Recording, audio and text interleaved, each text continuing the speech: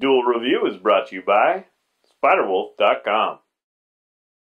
On today's Duel Review, it's the League of Extraordinary Gentlemen. I'm RJ. And I'm Nick. Let's get to it.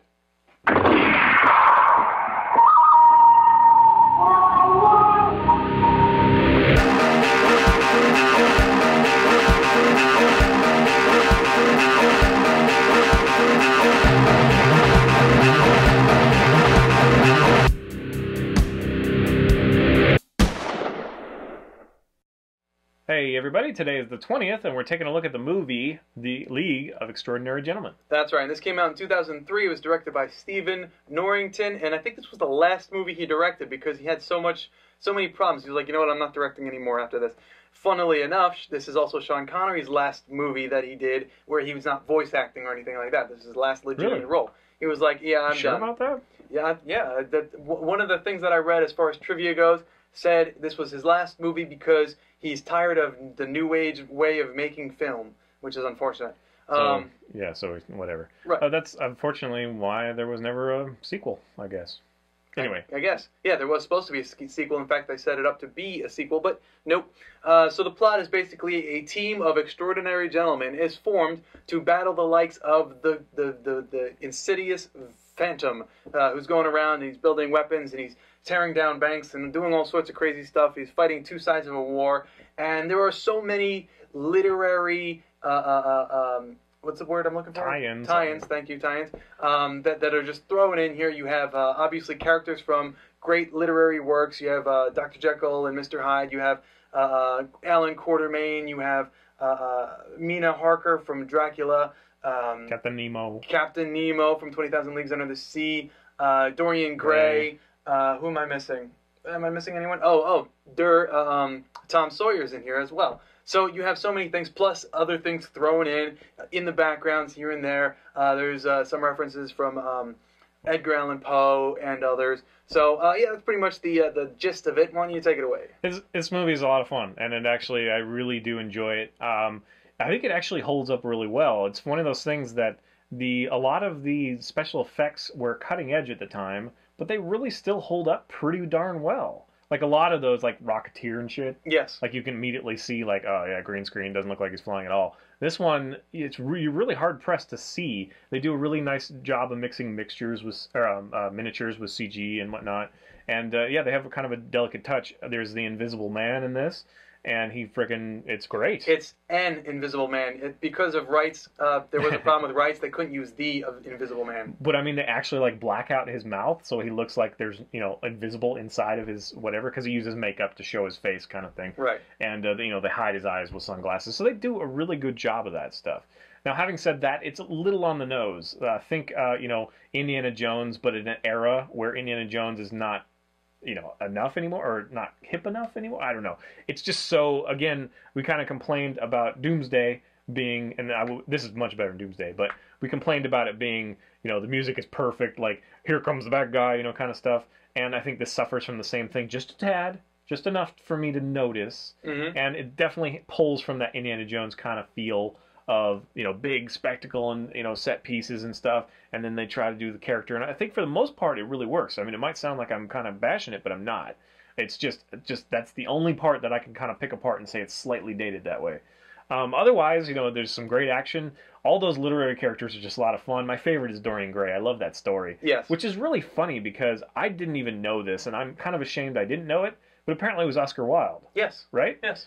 It's so not an Oscar Wilde story, and the thing is that people say, I looked into it, and people say that it's because he was kind of disillusioned, and he's gay, and in a time where that was not whatever, and just kind of it showed a darker side of him, because most of his plays, like I've actually been in Oscar Wilde plays before, and they're very fantasy and imps and stuff. I mean, they're very light-hearted in a way, but they always deal with something serious. But this is so serious. Like Dorian Gray is so serious. Yeah. Anyway. Seeing his character and then, the fun of the painting and the core story, we have the similar thing, treatment for like Jekyll and Hyde and just all the characters. I like the portrayal of Captain Nemo and the Nautilus. I think that's a lot of fun. It's bigger than life. And yeah, I think the Nautilus went a little too overboard. Maybe, but it was like 3 stories tall and an entire city block long. When I think of like the top 3 vehicles I want to own from a movie, the friggin' car, whatever it's called, and from the Nautilus Yeah, is yeah. one of them. It's Yeah, so that is awesome. awesome. And it was like one of the first things where I was like, "Hey, steampunk is awesome," kind of thing. Like, Fun. it's not technically steam, but I read a lot of fun facts on this, and I have no idea why. Victorian But one of the things about the car that they brought up is, in one scene you actually see Tom Sawyer driving it, and he'll put his foot down onto the pedal, the gas, and you'll see 3 pedals. So you'll think that the one on the end is the clutch, but it's not. It's actually the left side brake. So there's actually a left side brake and a right side brake, which allowed the stunt drivers to give more maneuverability for that was like 20-foot long car. So I mean, it was crazy, but yeah, it was awesome to know. Yeah, and I appreciate all these touches, the literary touches, and obviously there's one other character that I'm glad you didn't bring up because it kind of spoils it because his name is just like, Yeah. in this era, it's like, yeah, you should know who that is. Anyway, but then we get, touches of vampire and whatever. And there's just a lot of fun to be had in this film. And again, I'm sorry that there was no sequel. They definitely set it up at the end. Yeah. But not so much. I think that Sean Connery, if he was agitated doing this, he didn't show because I think it's an excellent job. I think this is a great film all around. I think everyone does a great job, yeah. The set pieces are big enough. And I actually like the practical effects of Hyde. I do too. Even though they are a little bit wonky. Yeah, they kind of look spongy almost. Yeah, it's just, I like that. I really did like it. Although the other guy, and again, not spoiling, he's all CG, Yes. and he still kind of works too. Agreed. So, I do like this movie a lot. It's not the best movie in the world, but if it's one that you haven't seen, then you definitely should. Right. And hopefully it'll make you, interested in stories that maybe you haven't, read, like Right. Dorian Gray. One of the things I wanted to bring up is this is actually based on a comic called The League of Extraordinary Gentlemen by Alan Moore. The problem is there's a very big departure from Alan Moore's take and this one. In fact, Alan Moore said, I don't like this movie. I don't like the movie version of my comic because it wasn't anything like it. Although they did set up the sequel to be a little more like the comic, it just never happened. Yeah. So if that's true, then I can understand. But yeah, taken on its own, it's great. I just love seeing all of the characters from literary works just kind of put in there. It's just so cool. I totally agree. So you were wondering if I liked it or not, and you were going to say something about that. What? Whether or not you liked it? Yeah. Well, I was going to bring up the fact that Alan Moore didn't even like his own work. I was wondering if you liked it. I loved it in spite of that. I mean, you thought I wouldn't like it? No, I figured you'd like it, but I just didn't know how much you would like it. Oh, okay.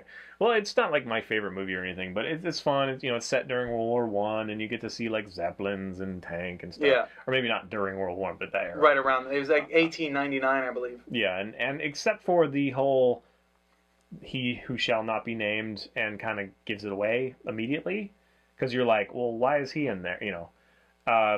Apart from that, it's just a really fun ride. Right. And what's her name is awesome. She's cool.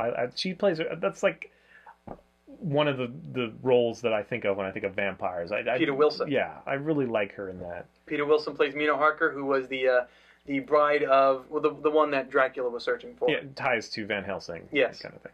So I think she does a great job. It's like there's this one moment where she's like that I think is a little ridiculous, and my wife's like, "Oh, it's stupid," but it's kind of cool. Yeah, I like her outfit and stuff, and so then she whatever. adjusts her hair like that. One of my favorite scenes actually is the Dorian Gray being shot scene because it's just like and his hair's like on. Oh, dude, I love that scene. I also like it when Dorian Gray's on one side and she's on the other, and they both get wounded, and you see them healing together, but it's different. Yeah, yeah. And how his heals and falls to ash and Yeah, stuff. yeah. It's really cool.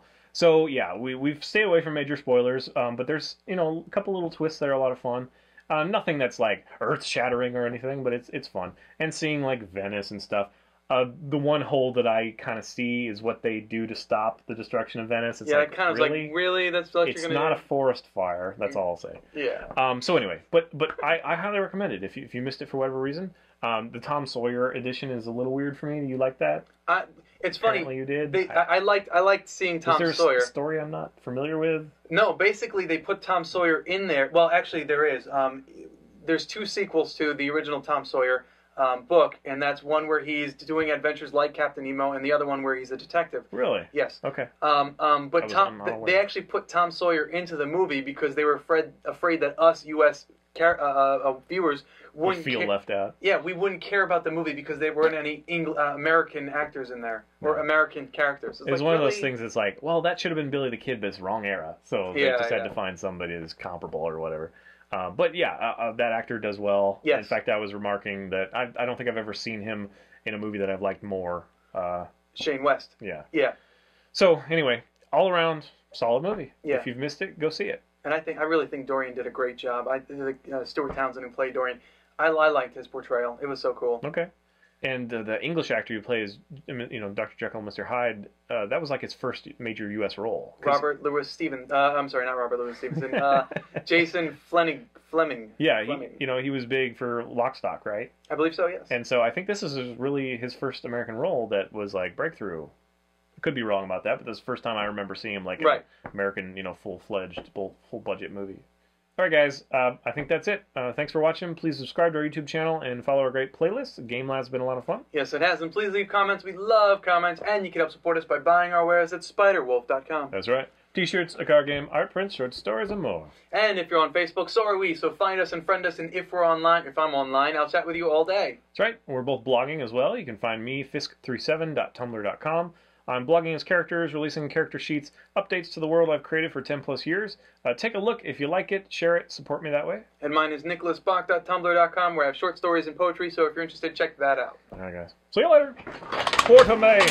Oh, you're Quartermain. Good man. Next time, it's week 3 of DC's Villains Month. See you later. Quartermain. Oh, you're Quartermain. Fuck, man. Fuck. I'm Tom Sawyer, I guess, because he's not quite as good. Today. I like that dynamic between them, though. I think that worked out. Yeah. Even though he was just kind of thrown in there.